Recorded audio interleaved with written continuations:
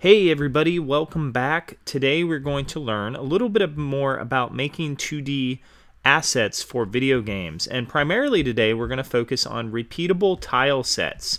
So a tile set is essentially a kind of a game pack of different items that you can use and reuse to create a game world. So I want you to kind of look at all these images here. I've gone ahead and Googled side scroller tile set for you because that's what I want you to create today after you learn a few of the techniques that I teach you in this lesson. Now you're welcome to expand off of those techniques on your own. I'm just giving you kind of the basic setup for that.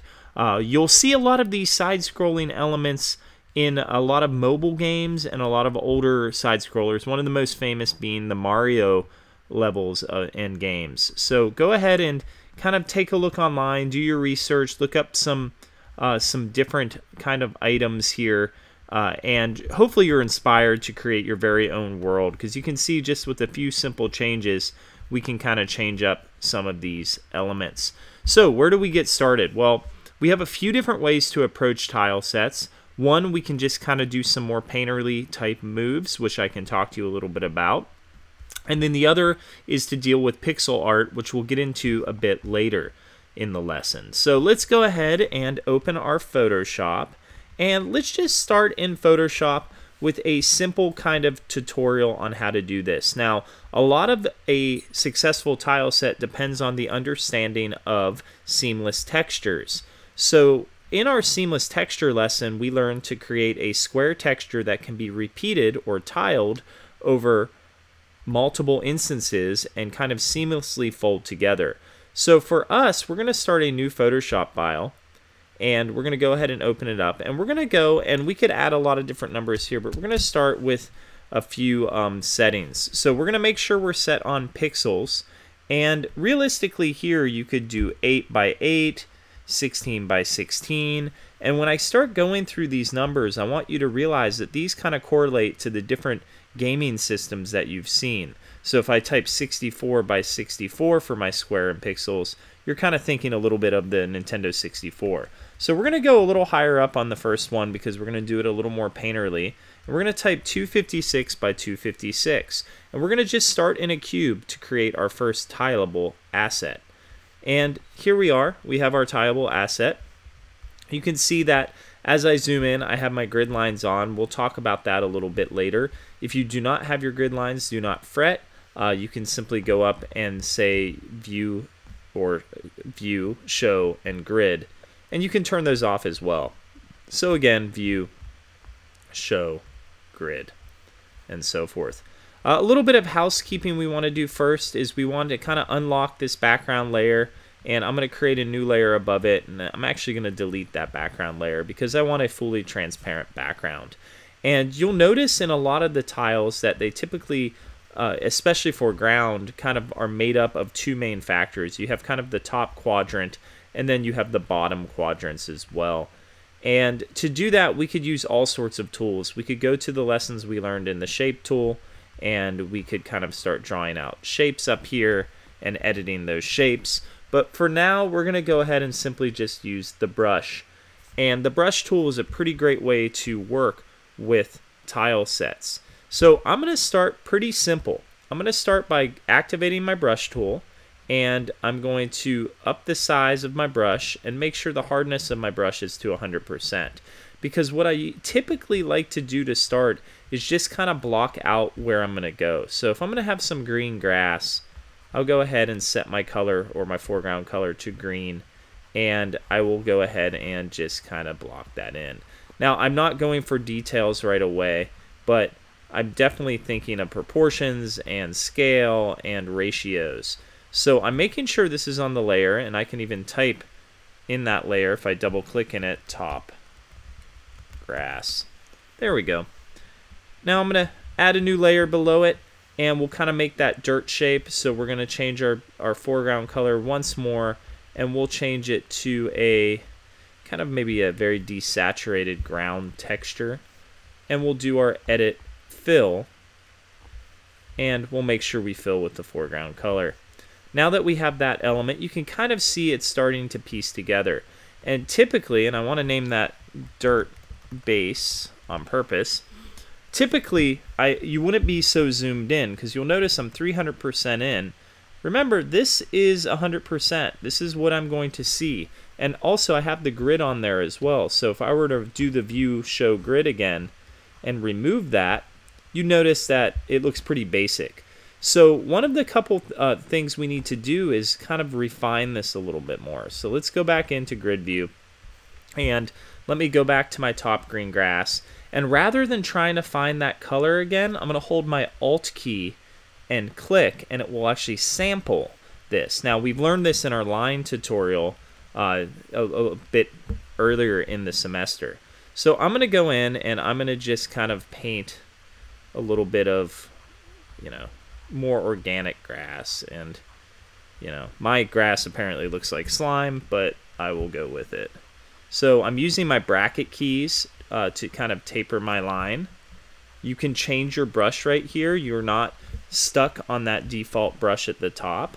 But overall, I want to get a pretty decent kind of grass-esque texture.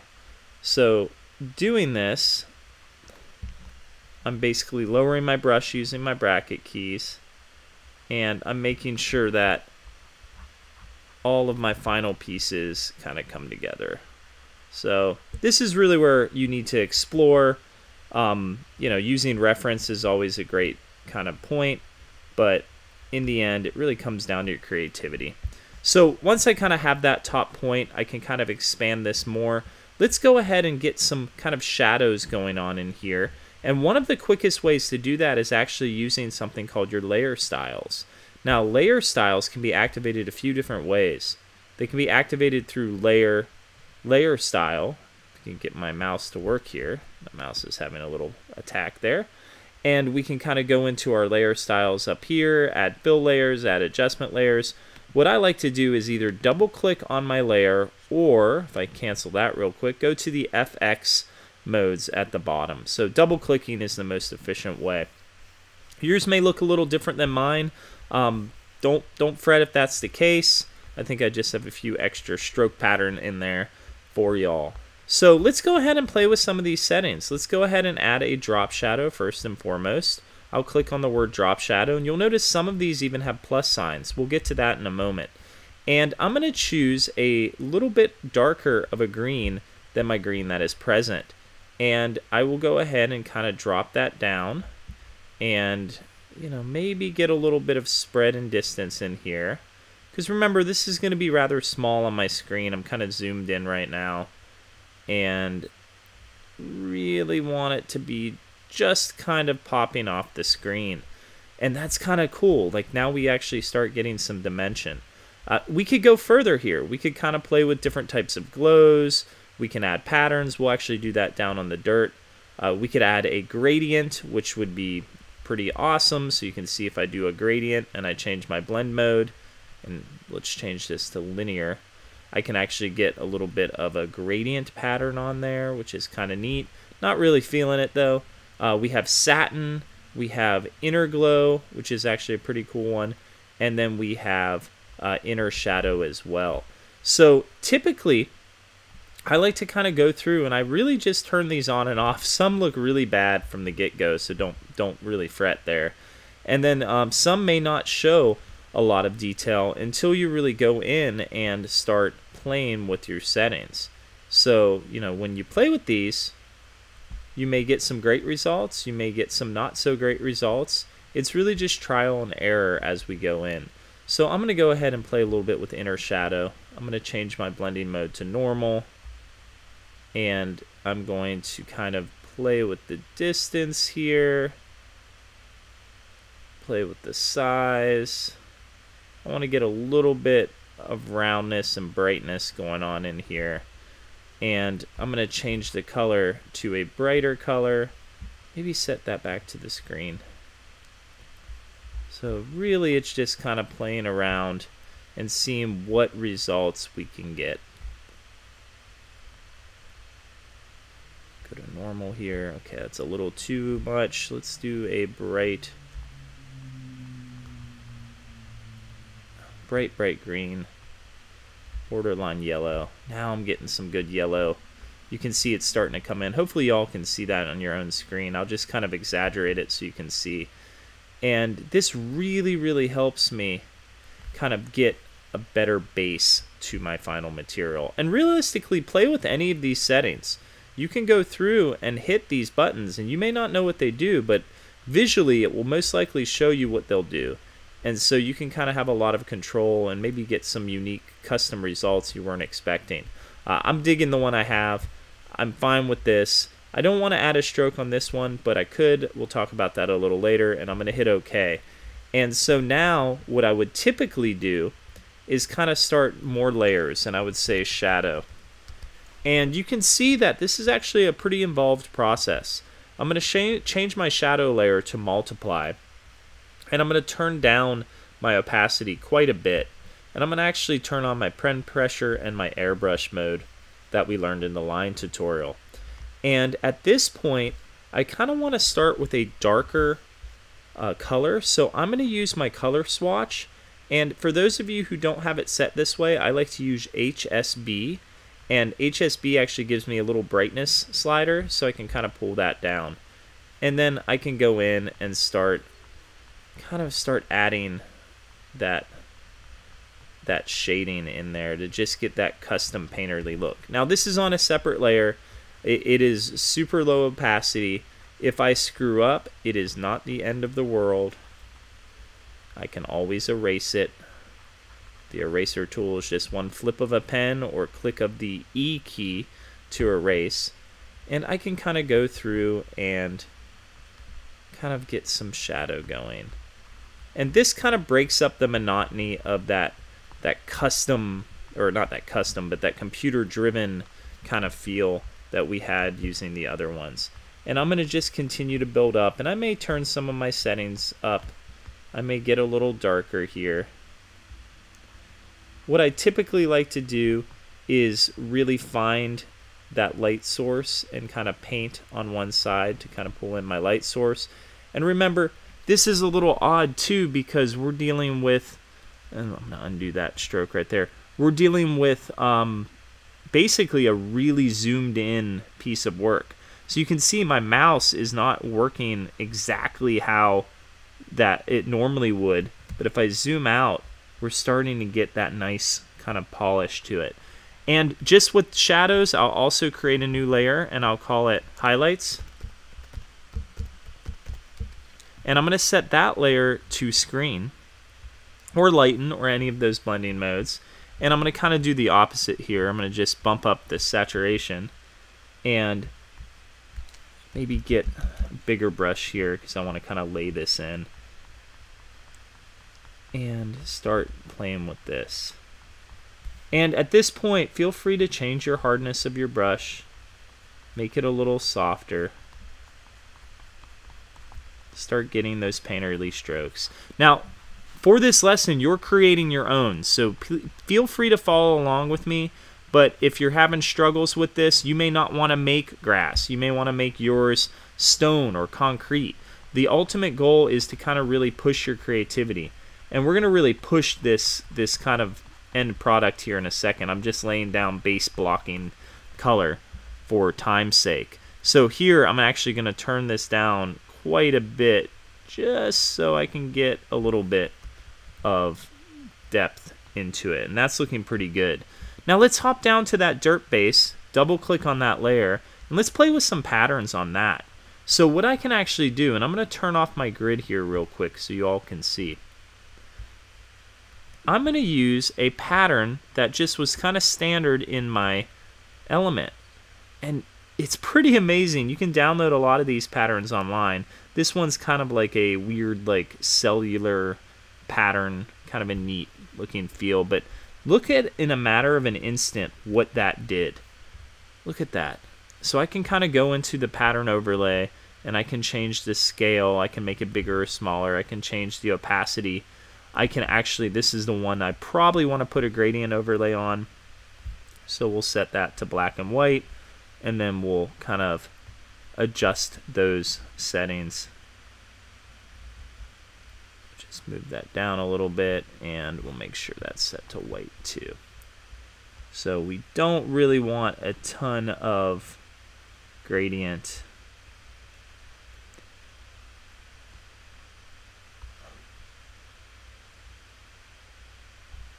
There we go. Change the scale just slightly.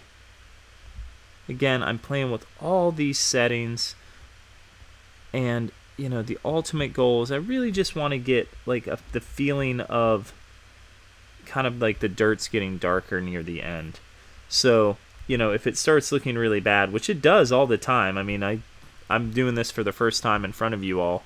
It's just a matter of kind of testing this area. And I'm kind of really liking that. I kind of have now this cool start to the tile set. Now what I can actually do is take all my layers and I actually can flatten my image.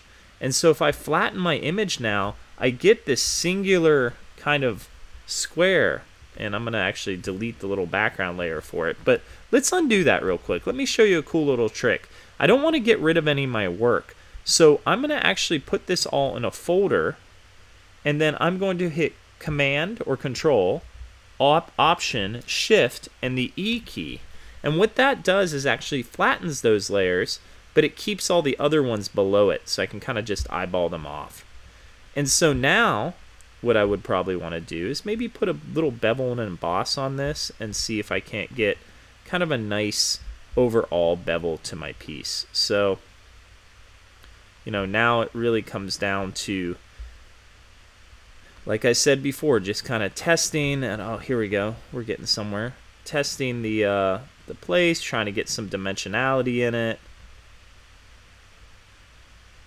Playing with the colors. We may choose to use like a green because it's more nature-like instead of a straight white. Don't be afraid to change these colors, y'all. These are really good things, and this takes practice. You can find tons of tutorials online, but I just kind of wanted to give you the kind of the rough and the short of it a little bit.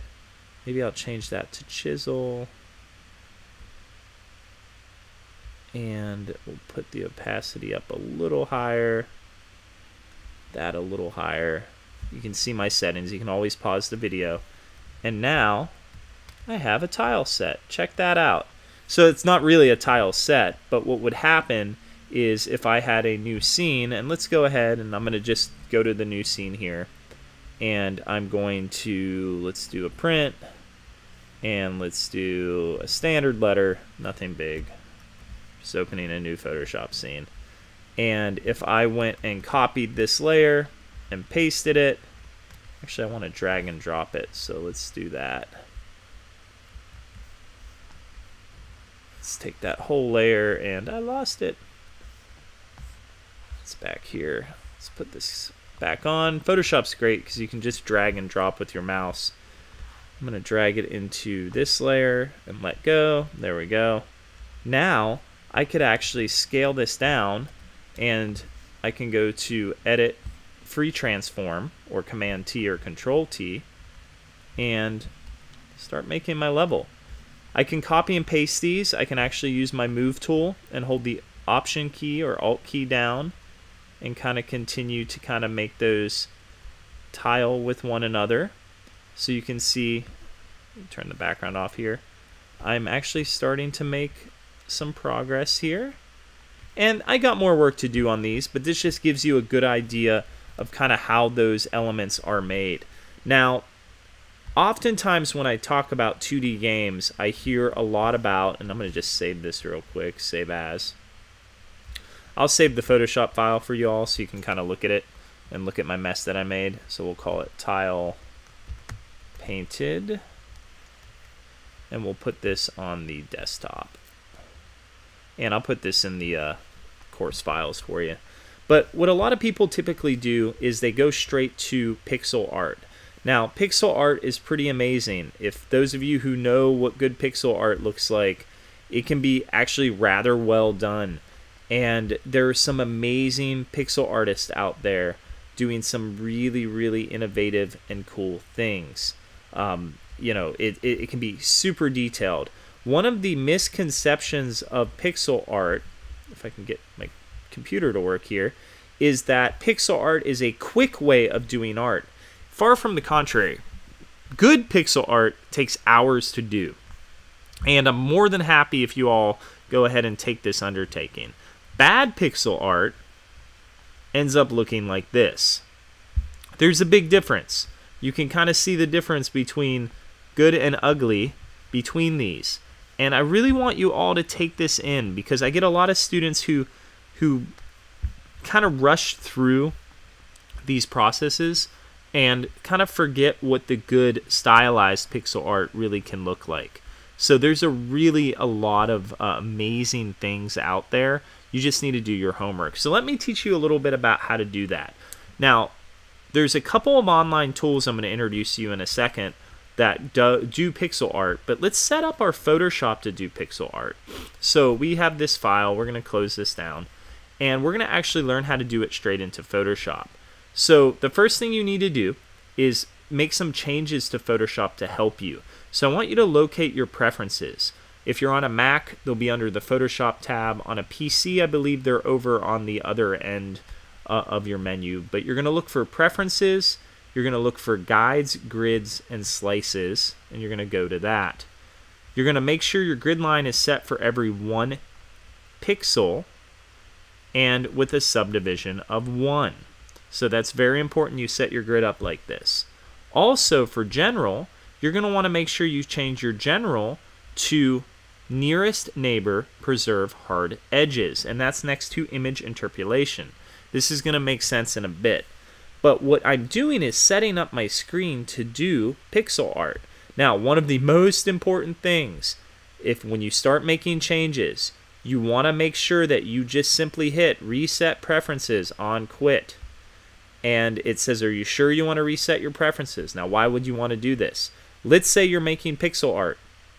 Let's say the next time you open Photoshop, you don't want to make pixel art. Catch my drift? You want to make sure that that's reset. So I'm going to just hit OK and then save those out and go from there. So let's open another new file. Take a second to open up. And we're going to make a much smaller file now because we're dealing with pixels. We're actually going to do, let's do even less. Let's do like 20 by 20. We'll make a really small file here. And everything else can stay the same. Make sure you're 20 by 20 pixels, not inches. Believe it or not, I've done the other by accident. And there it is. Not very eventful. Well, you're going to need to find your zoom tool, and you're going to need to zoom in.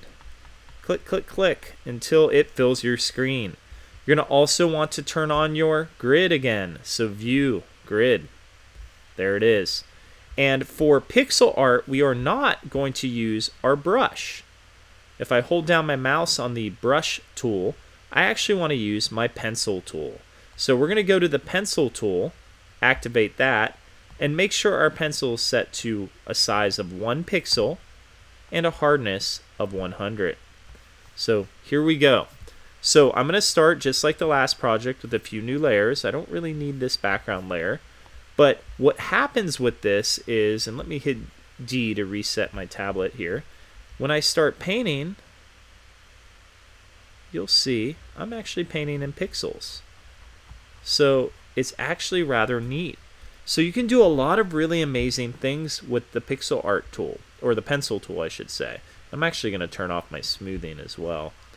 That helps me kind of distribute. So let's go ahead and let's just make like a couple simple objects. Let's start by making a background. Let's put a background color in, something like a neutral gray. Edit, fill, foreground color. That sounds great. And I will then change my color to a nice yellow. And let's just draw a coin.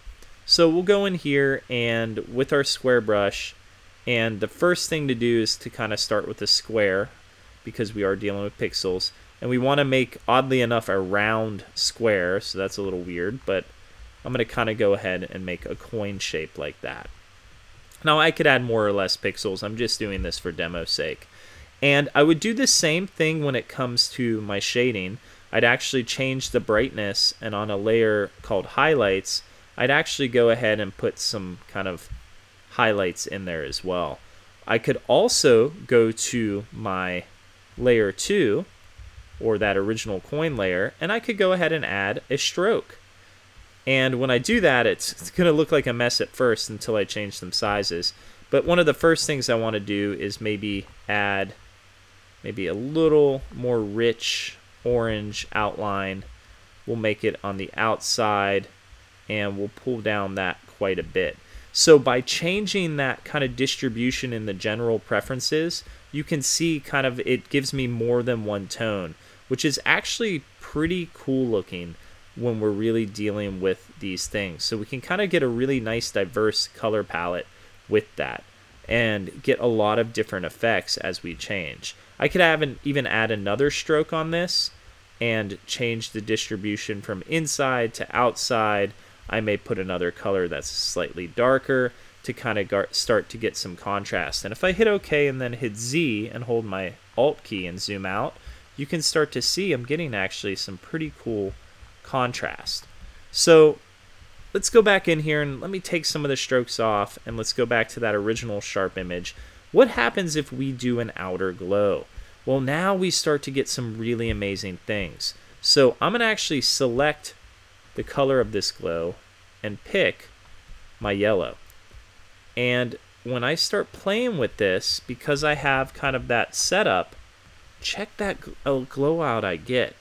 It's actually a really, really neat technique that you'll find a lot in a lot of different types of games and kind of some of the real advanced kind of art as well. So it kind of distributes that color more evenly. And we could do this on all of the layers. If we wanted to add a gradient perhaps to that background, we could do that. We could actually go back and add a standard linear gradient. We could change even and put a different color. And you can start seeing the pixels you're getting. Now, as I mentioned, we don't really need all of these grid lines. We wouldn't see them anyway, so we're going to turn off that grid. But now you can see that you actually get an actual pixeled type paint. So this is actually the starting point of good pixel art. Now, a lot of people don't like doing this in Photoshop. I love it. I love all the different effects you can use with your blending modes, but there are free resources out there that you can just Google. One of them, which is really amazing, is called Piskel or Pixel, and you can actually create sprite character animations. And this is something I'm going to have you all explore in a later assignment, but we're going to actually do a few little movements with our pixels. So this is a very free and easy program. You can sign in. That's okay. You want to make an account. It's free. But I want to just hit Create Sprite. So if I don't want to sign in, I just want to play and explore, I can hit Create Sprite maybe. My internet kicks in. And now I have a pretty diverse program. I have an option to do pen sizes. I have an option to draw a shape and then perhaps get a paint bucket and make some changes and fill that shape in. All of which are creating exportable, basically exportable PNG pixels or game assets that I can go in and play with. And you can see I can do some really quick things without maybe having to set up my stage like I did in Photoshop. Now, I'm not really dealing with the animation side of this yet, but I can add my own colors. I have my own set. I typically stick to one frame. I can kind of lighten or darken depending on the tool I use. So you can kind of see, like I can hold down that button and it will darken. I can do really, really neat things. I can paint a lot of pixels at once. I can actually open up and have a mirror pen, so I can paint two sides at once, so you can make kind of like asteroid characters. This is a really cool program, and most importantly, it's free.